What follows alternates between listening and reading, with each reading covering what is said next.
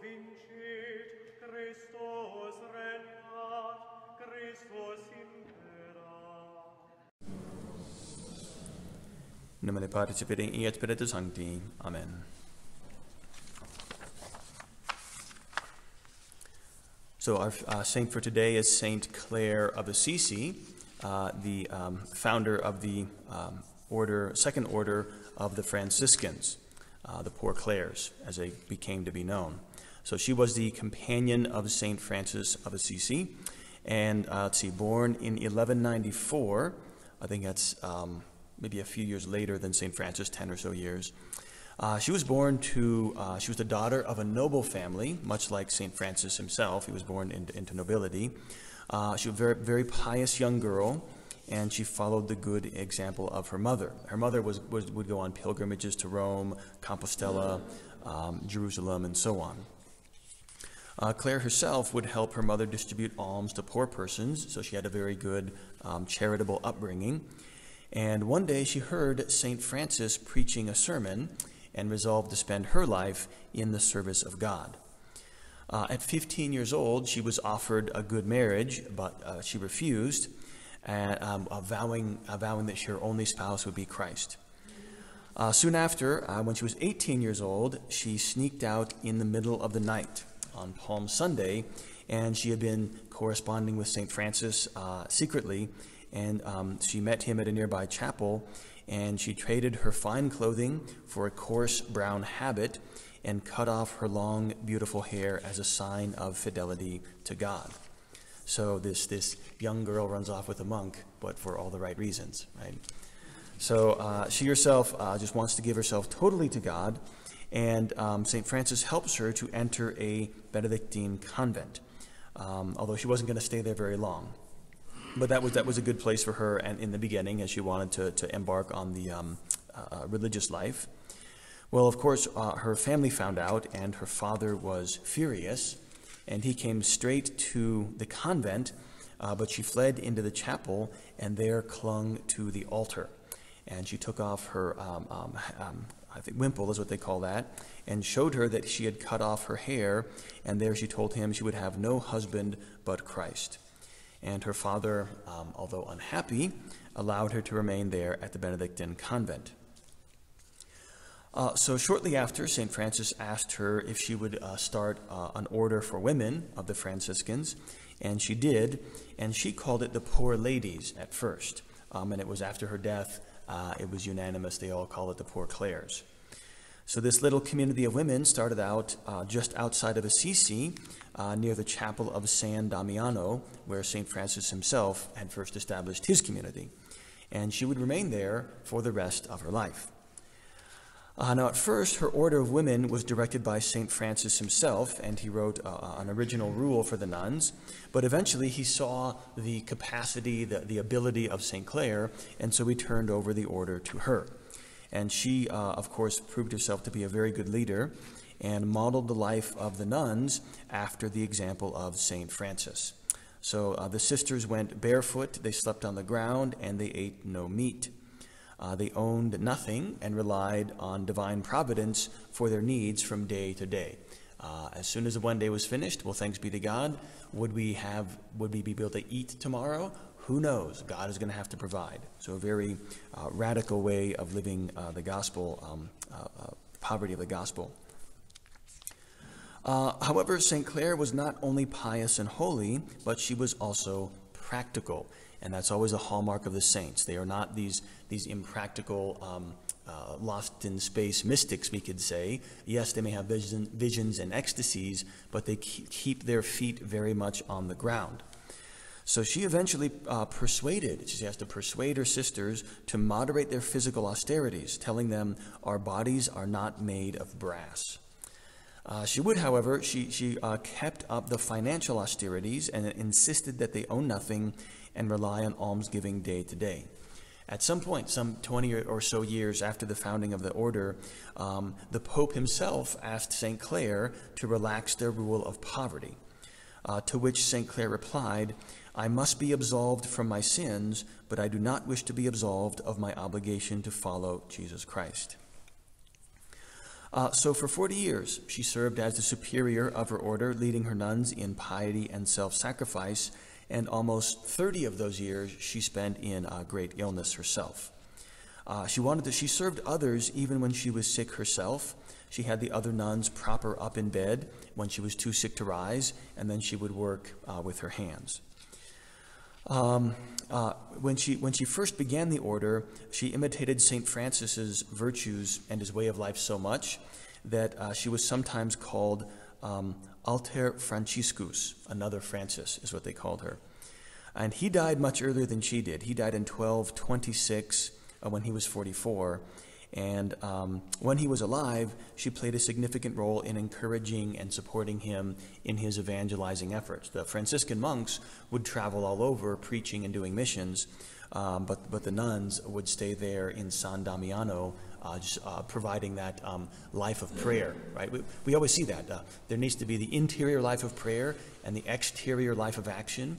And so that's very often what a second order of a religious order will do, is that the men will found the preaching and the exterior apostolate, and the nuns will provide that interior prayer for them. So we see that here with the Franciscans.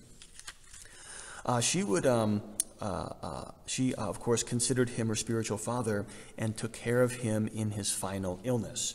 And the two had a great friendship together. And it's not very often. You don't often see male-female saint pairs together. It's just, I guess, rare enough to find two saints at the same time. But then the male-female relationship, can often go wrong. But it does happen. We have St. Clare and St. Francis of Assisi.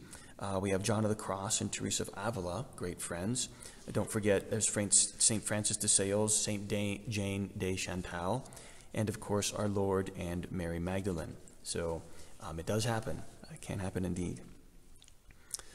For personal piety, she washed the feet of her fellow sisters who went into town to beg. And it is said that after she returned from prayer, her face would glow like an angel. Her mother and two sisters would eventually end up becoming nuns in her own convent. And while she herself never left, bishops and cardinals would come to her for spiritual advice. Right? How is that for your patriarchal, misogynistic medieval church? And that's the truth. That's the truth of the truth of the gospel, the truth of Christ, in that for followers of Christ, they don't care where they find Christ.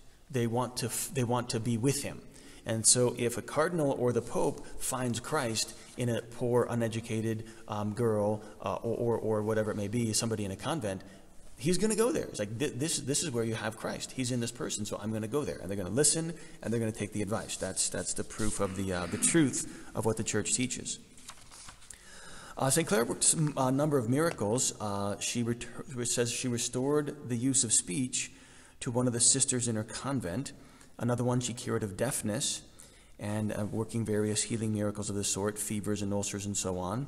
It says that one of St. Francis's brothers she cured of a raging madness. Once there was a jug of oil that had run dry. She washed it and found that it was full again. Another time, the entire convent of 50 sisters had nothing to eat except a half a loaf of bread, and after her prayers, it was multiplied and fed everyone. Probably the most dramatic incident is at one point, invading Muslims had landed in Italy once again, and were threatening to attack the town of Assisi and the convent. And so you can imagine the terror of the sisters at the thought of this invading army. St. Clare had no recourse other than to God. So she had their chaplain there take the Blessed Sacrament and placed it on top of the convent walls. And St. Clare prayed, O Lord, deliver not unto beasts the souls of them that praise thee, but preserve thy handmaids whom thou hast redeemed by thy most precious blood. And after this prayer, inexplicably, the army of Muslims fled both the convent and the city. It's just simply left. So she would, as I mentioned, continue in this way for 40 years as the superior of the order. And in the year 1153, she took ill and began to become sicker and sicker. And in her last illness, she was able to attend Mass because God granted her a vision of Mass on the wall. She saw it there in her cell. She was able to see that vision of Mass, for which reason she is considered the patron saint of television. So she finally died at 59 years of age in 1153, and her last words were, "Blessed be you, O God, for having created me." People may not know this, but we have many or several relics or the legacy of St. Clare. Probably people in California don't realize that Santa Clara, of course, is named after her. And people know that the ships of Christopher Columbus, the Nina, the ship he named, Nina is little girl, but that stood for St. Clare. That was the name of one of Christopher Columbus's ships. So it's important that we know the different religious orders. We're very familiar with the Carmelite order, but we should be familiar with the Franciscans as well. I mean, all of them, Dominicans and Carthusians and so on, because every religious order has something they can teach us. There's an aspect of the imitation of Christ, an aspect of the spiritual life each order is supposed to emphasize. And so, of course, with the Carmelites, as we know, the emphasis is on retreat from the world and prayer and solitude, and kind of like this life is a desert after imitation of the holy founder, St. Elijah. We don't look to this world for happiness, but to the next. But what do we learn from the Franciscans, right? What can we learn from St. Clare and St. Francis of Assisi? We learn radical poverty, in that we don't know what we may have from one day to the next. And this was, I think I gave this sermon 2 years ago, and this is at the height of the COVID madness, and bishops were shutting down churches, and people couldn't get the sacraments. And the point is, shouldn't we be like the Franciscans? Shouldn't we trust that God is not going to let us starve? Can't we have that Franciscan attitude which simply relies day to day on our daily bread or on our spiritual bread? Can we not trust God like St. Clare did, that from one moment to the next, God knows what we need? And if we feel the pangs of hunger, physically or spiritually, God is not ignorant of that. Can we not resolve to give up and just be resigned to whatever happens in life from day to day? We can, and we need to. We need to imitate St. Clare in that Franciscan spirituality of poverty. And so I would say that is something that we should reflect well upon in every circumstance. We never have to fear starvation. For if the body starves, the soul can be rich in grace. That is the freedom that Christ brings, the freedom of faith, right? To those who believe, they have the power to become sons of God. Faith is a power, in that if the body starves, the soul doesn't care. That's fine. Plenty of saints starved. Plenty of saints voluntarily, would die because they themselves took on such great austerities. That's what our faith does for us. It gives us the power to ignore anything that may happen in this life for the sake of the next. And even spiritual poverty. The sacraments are withheld. We don't have access to the sacraments. Okay, blessed be God. He himself will sustain me, right? Bringing bread from heaven. Even he brought, he had a raven bring bread to Elijah and so many people. God can give grace however he wills. If I'm deprived of the sacraments, I'll just beg God to give me what I need extra sacramentally. That is possible.